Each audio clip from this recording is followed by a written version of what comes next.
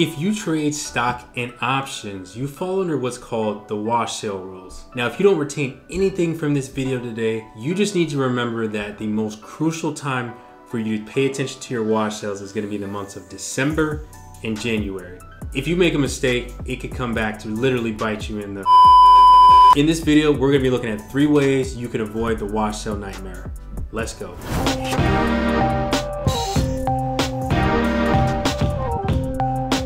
What's going on, everybody? Brian Rivera here, CPA, and I wanted to welcome you to the channel. On this channel, I typically talk about topics such as this to include personal finance, entrepreneurship, and day trading. So if this is your first time around here, consider subscribing. So if you've been around day trading for any period of time, you probably heard a thing or two about wash sales. And as soon as you heard about it, you probably started doing your own research.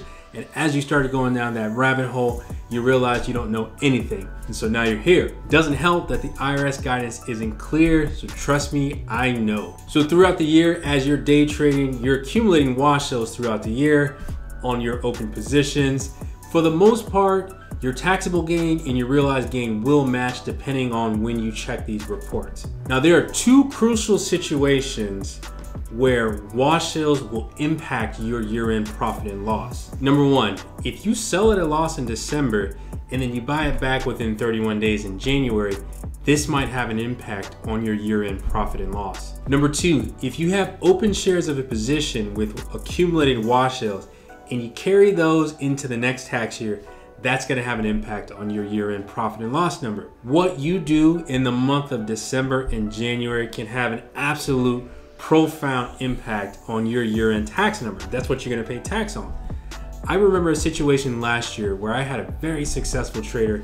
He was up 6 figures on the year. He was doing his thing. Situation happened in December where he took a very bad loss, wiped out his entire gain in the year. Super unfortunate. Now, the situation that made this even worse is he turned around and bought that stock again in that same week. When he bought that stock in that specific, during the week, he flagged what's called a wash sale. Well, when he flagged that wash sale, his loss got deferred into the next tax year. So in the current year, he ended up having to pay income tax on 6 figures of realized gain, when really on a net basis, he was flat on the year. Loss isn't all gone, it just gets deferred into the next tax year. But in that situation, if he understood the rules, then he wouldn't have been in that situation.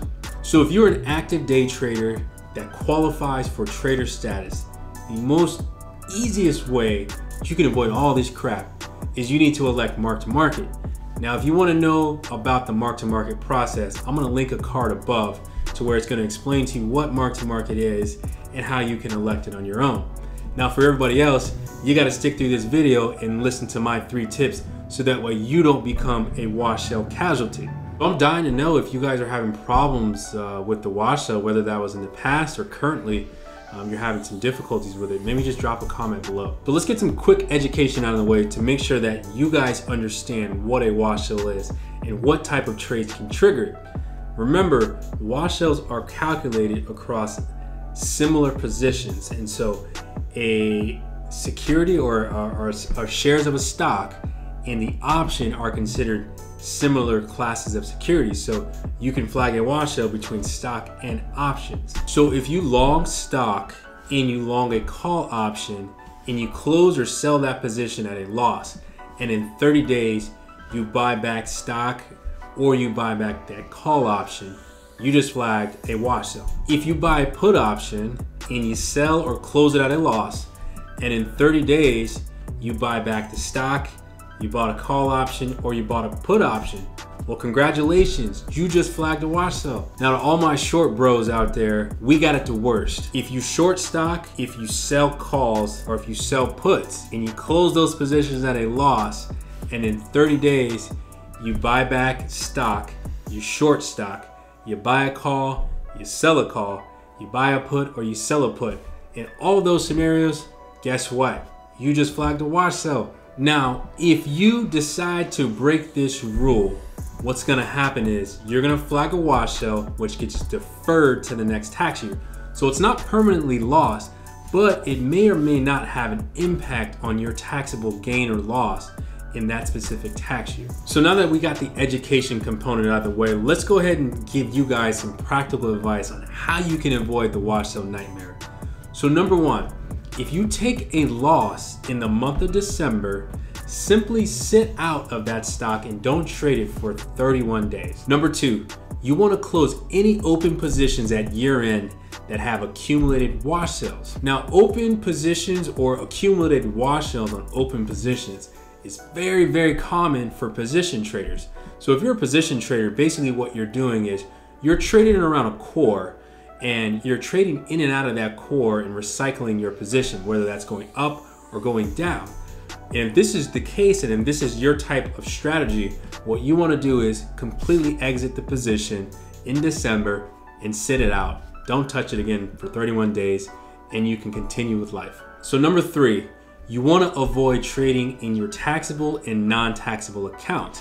So what that means is you got a taxable account over here, you're subject to ordinary income tax.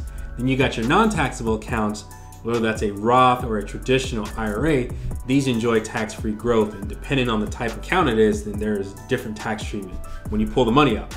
Anytime you flag a wash sale in an IRA account, now that loss is going to be permanently disallowed. So it doesn't roll to the next tax year, it's completely eliminated and you can't use it. Now I'm a huge fan of IRA trading. I think it's one of the best ways, one, to avoid paying income tax now, and two is it's one of the best ways to build tax-free wealth.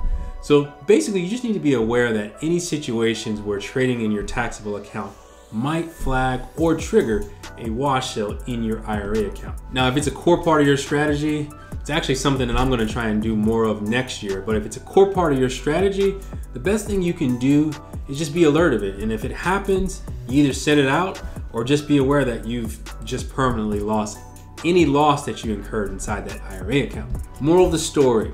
So remember that when you're trading, you're doing your thing, just remember that if you're under the wash sale rules, that the best time to be diligent is gonna be in the months of December and January. If you take a sizable loss, your radar needs to go off to say, okay, hey, let me make sure I don't screw myself come tax time, and let me just go ahead and sit it out. Because if you don't, and you decide to trade that stock again, it's gonna come back to bite you. So take your losses as necessary. You know, losses are definitely part of this game. And the other thing too is, remember, you're a day trader. So if you feel like you're gonna profit or you're gonna be successful in the month December, by all means, do your thing and keep trading. So if you learned something from the 3 tips that I just shared with you and you found value in the content, don't forget to hit that like button. And I sincerely wish you guys the best of luck on your day trading journey. Have a good one.